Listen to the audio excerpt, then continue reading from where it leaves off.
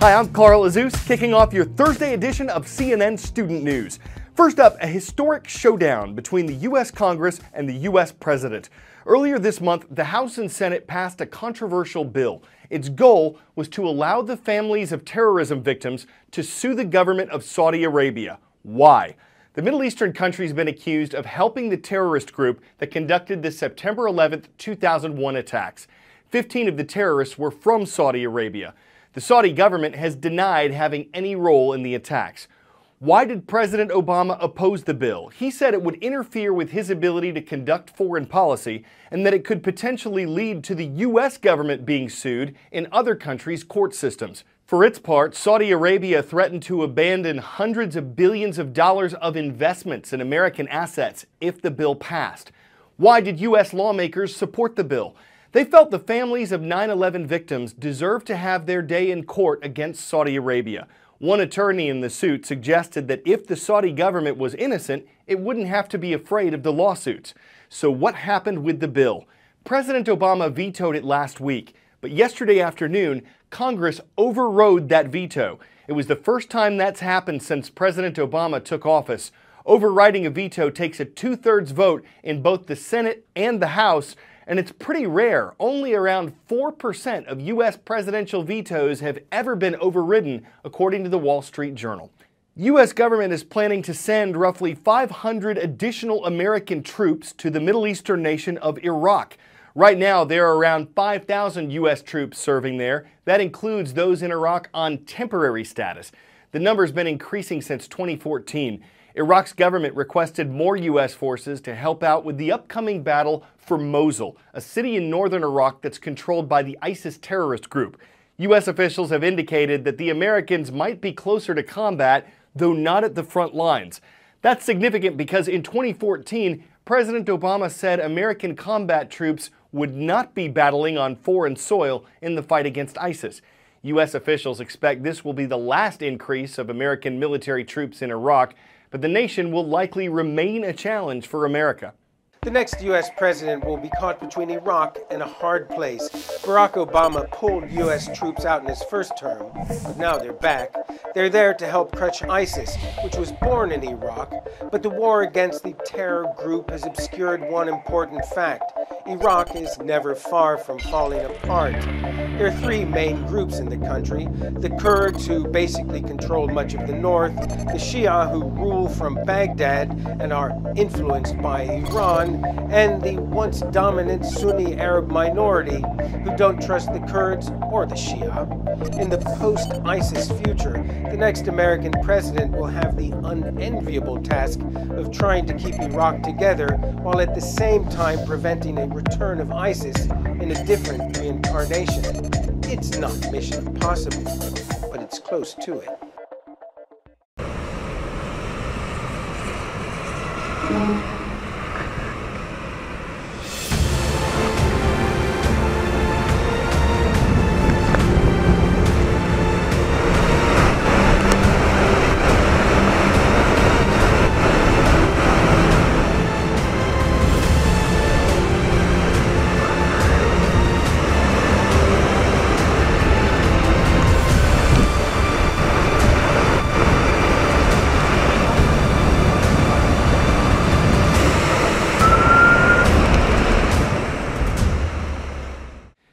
To the Midwestern U.S. state of Iowa, the National Weather Service has extended flood warnings to Sunday in the city of Cedar Rapids.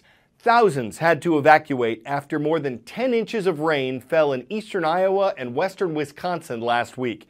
Over the weekend, city workers, contractors, volunteers, and National Guard troops banded together. They built temporary walls, levees, and laid down 250,000 sandbags, and it looks like it all worked.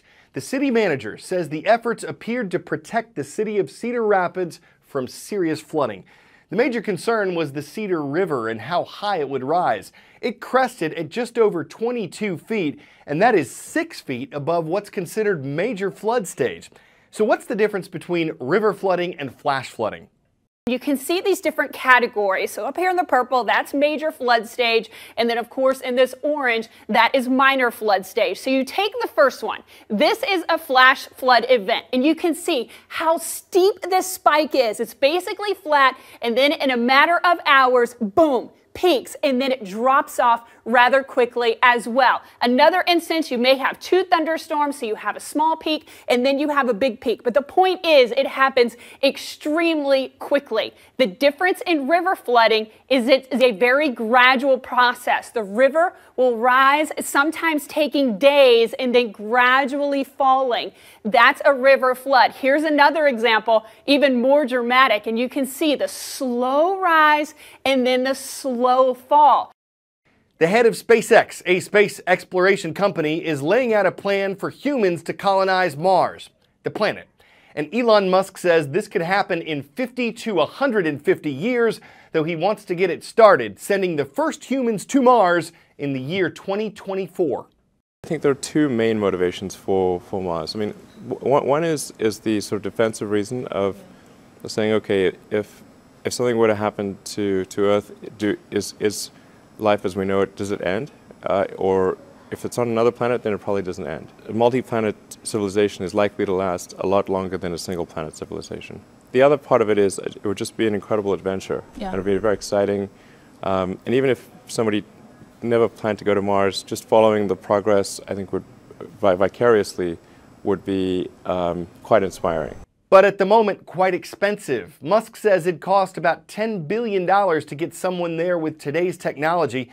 He wants to get the price of a ticket down to $200,000 per person through the development of newer and more advanced systems. He says ultimately the mission would need a combo of private and government funds. The downsides: Musk says that people wanting to go to Mars would have to be prepared to die, that the fatality risk would be high.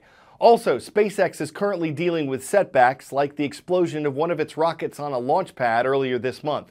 But the company, like the U.S. government, is working to send people far beyond the moon.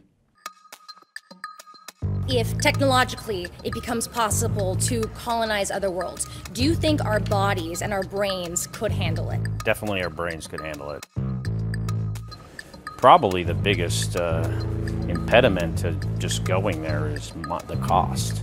I mean, I think we can overcome the challenges if we could overcome the financial requirements.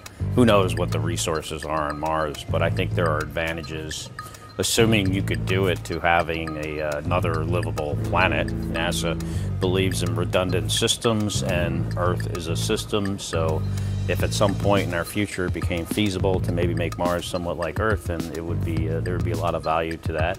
But there's also value in just exploring for exploration's sake. I mean, we're explorers, and I think doing stuff that is really, really complicated, really difficult, that challenges us, also adds, to our economy, and makes our lives better right here on Earth. Do you think that Elon Musk setting up his own Mars architecture, that compromises the government's ambitions in any way, shape, or form? Not at all. And, I would hope that NASA would even partner with him in some respects. Having competition in everything always helps, too. If we looked at it like, someone's trying to get there first, that would be helpful, too. Would you go to Mars? Yes. You would go to Mars? Yes. For how long, though? I would go on the 3-year trip where you come home. Were you ever counting down the days when you were spending that year in space? I tried to count up. Unfortunately, my colleague Misha started counting down at day 100. Every day he would say 99, 98, 97. So I had to count down because of him.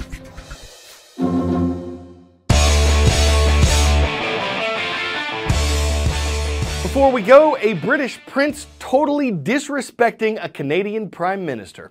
A few well-known members of Britain's royal family are spending the week in Canada. They arrived Saturday. 3-year-old Prince George was among them. But when Canada's leader knelt down to offer a high five, the little prince just shook his head. No high five, no low five, not even a handshake, nothing. Guess the young royal just thought he'd keep his hands to himself. Does he deserve a hand? Does he need a hand learning etiquette? You could call it a royal snub or a princely put down, or say the whole situation got out of hand, but in this case, it seems it's the Briton who's declaring independence. I'm Carl Azus for CNN Student News.